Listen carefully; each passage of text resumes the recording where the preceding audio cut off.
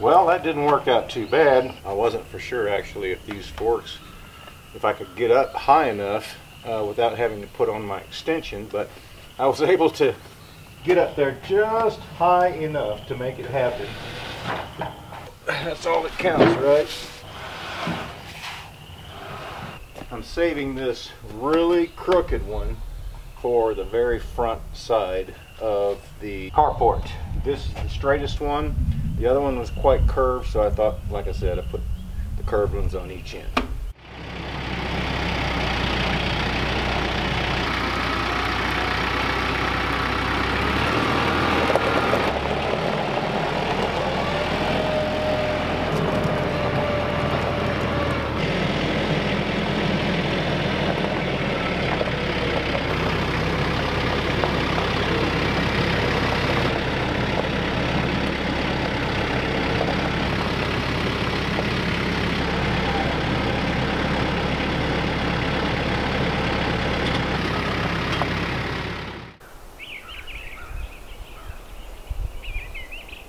This right here is a 1-inch square oak stake that you can actually buy at the hardware store. They used to make tobacco sticks out of these as well. Anyway, this is a 1-inch bit that I'm using, and then of course this sledgehammer. This small pallet is kind of the key to standing up there. Really handy to have this to work off of.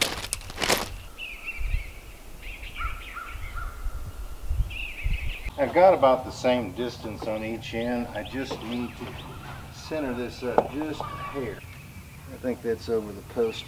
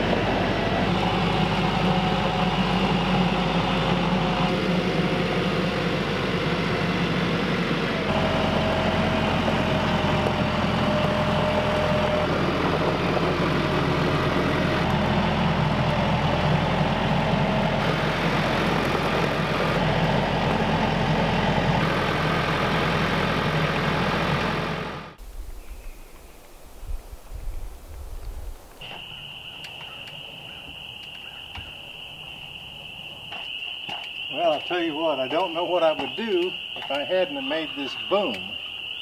It will certainly come in handy.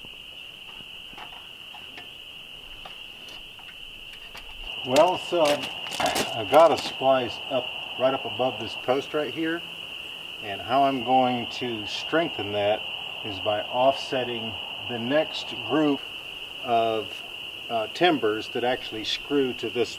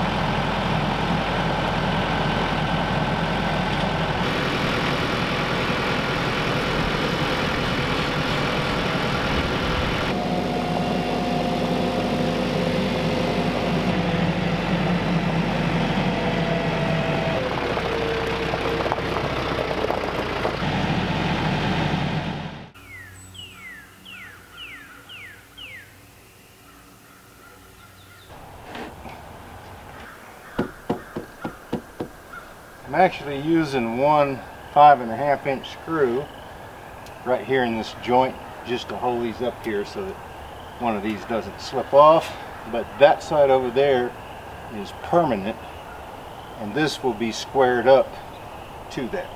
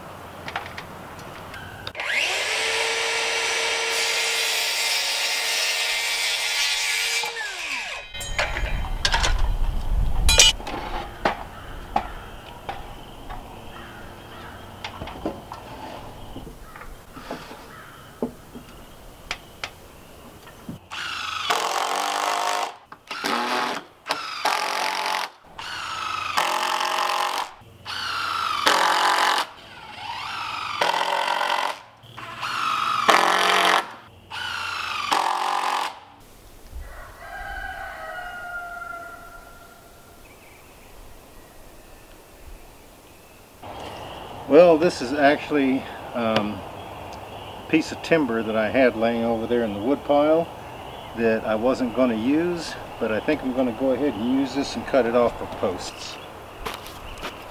What I'm going to do now is I'm going to kind of find a center line, because I don't have a reference since I've got a rounded edge right here, so I'm going to have to mark everything off the center line. I got to take into consideration any bows in it too.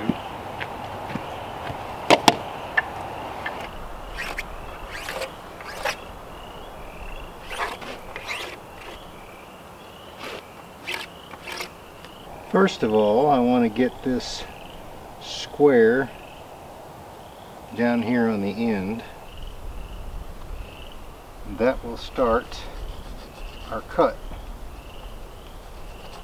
off of each post.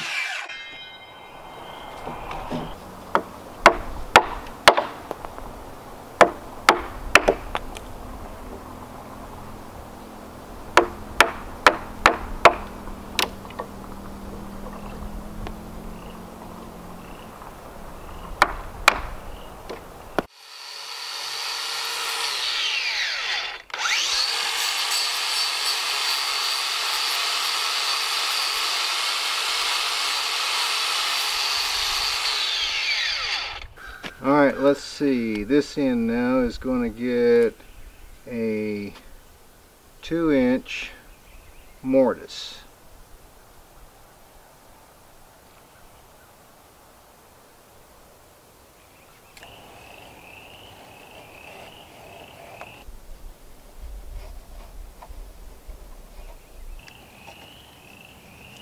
This is the cradle for the top center plate for the roof. You know, it struck me that if I just went ahead and made this twice as long and just put both of my mortises together, that I could dig most of this out with this in one piece before I actually have to cut it off and flip it over and do the other side. So that's what I've done. So I can use this to get most of that dug out.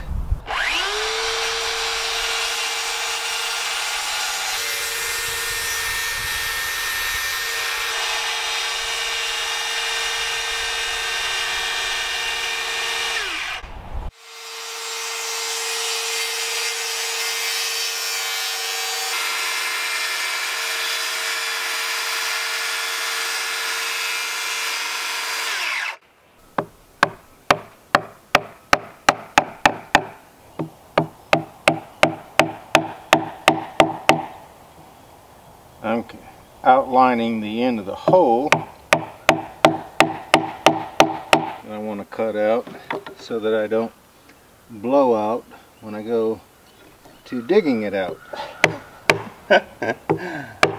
Sounded funny, didn't it?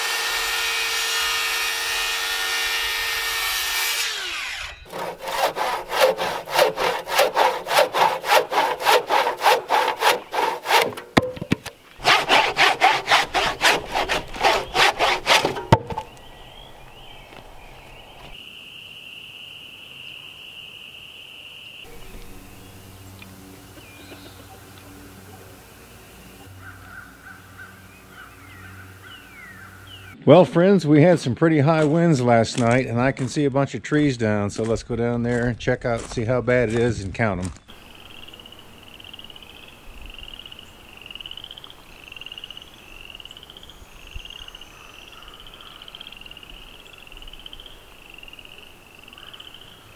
Hey, what we doing? Well, y'all, spring break day one, and Mother Nature hits at 4 a.m. uprooting some huge trees. I've got 6 of them down. One of them is a double, and then I've got 3 more laying here. Is that right?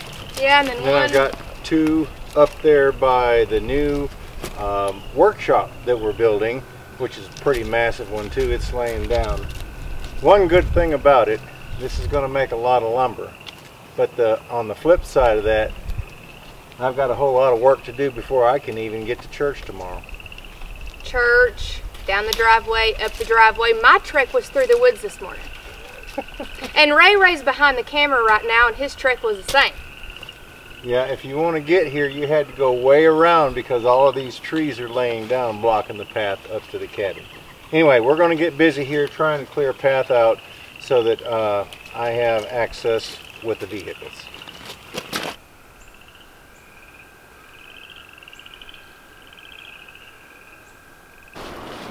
Well, this is a root ball off of one of the trees that come down. I guess you can see the other one back over my shoulder up there.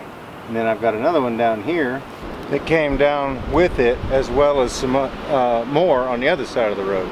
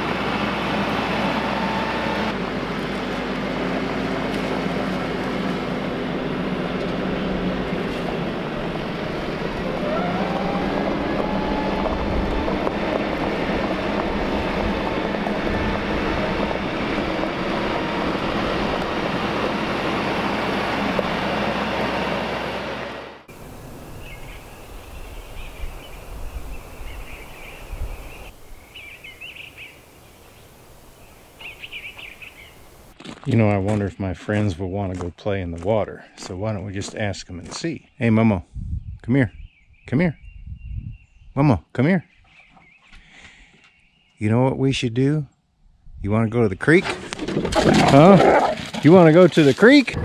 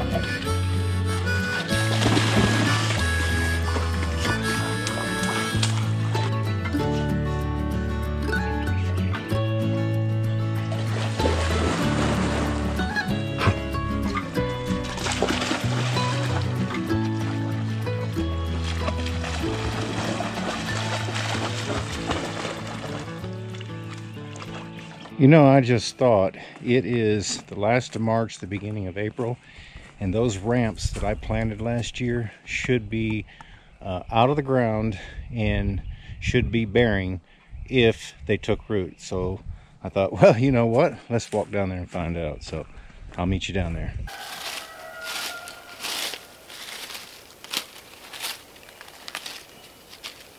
Well, friends, it looks like the ramps did produce. They did take hold. I've got 2 sets, and that's where I set them, and I think this might be a 3rd set coming up right here. But anyway, it's good to know that the ramps will grow here. So I think what I'm going to do, contact my buddy Brian, see if I can come back over and get another handful or 2, bring them over here, transplant them. That way we'll have ramps growing over here. If you don't know what a ramp is, it is a wild onion, garlic. It's in that family, and I'll tell you what, they're potent and they're really good, and you can find them in the mountains in the last of March and the beginning of April. Well, folks, that video, a lot of that was shot before Patrick showed up, but he is here now, and he's going to be with us all week actually, and we're going to try to get the top put on the carport. So I'm here to save the day. He's here to bail out our bacon fat, just like my neighbor, right? He bails my bacon fat out all the time. But anyway, folks, thanks for watching. We really do appreciate it, and we look forward to seeing you back up here at the cabin again next time.